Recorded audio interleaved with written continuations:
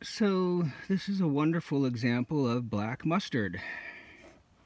Don't let the yellow in the flowers fool you. That's not what they use to make the mustard. They use the seeds. The seeds are black and sometimes red or brown, and they're crushed and pounded, and vinegar and other spices are added to the mix to make mustard, and it's usually brown. But man likes to make things attractive, and they add yellow dye.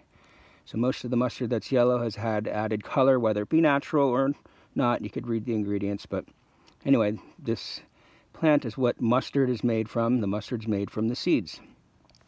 Beautiful thing about these young greens are edible, full of iron, vitamin C, a lot of nutrients that you need to survive. These flowers are edible, and I'm going to pick some from the top so the little doggy that came by didn't pee on them. That's what they look like. Yeah. It's spicy.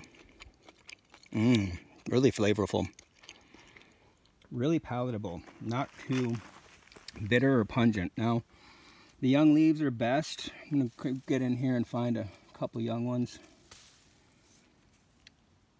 And you can eat them larger than that. If you're surviving, I would recommend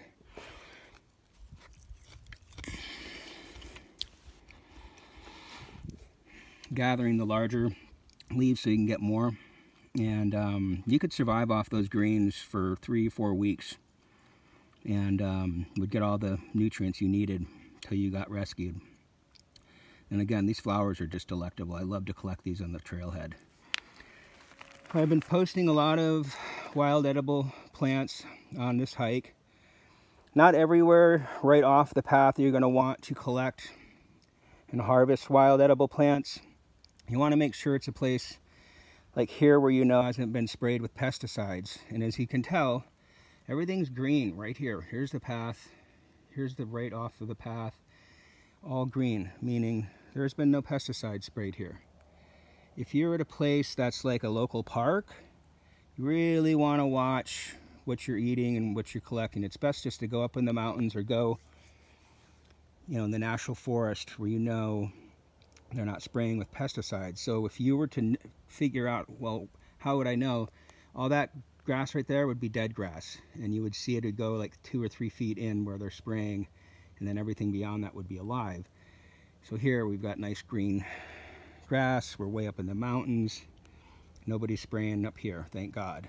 But anyway, just something to be warned about when you're collecting and eating edibles. Also, dogs. People like to take their dogs. Dogs like to pee, so you can take them home and wash them.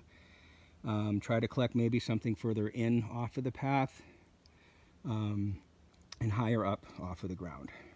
All right, enjoy.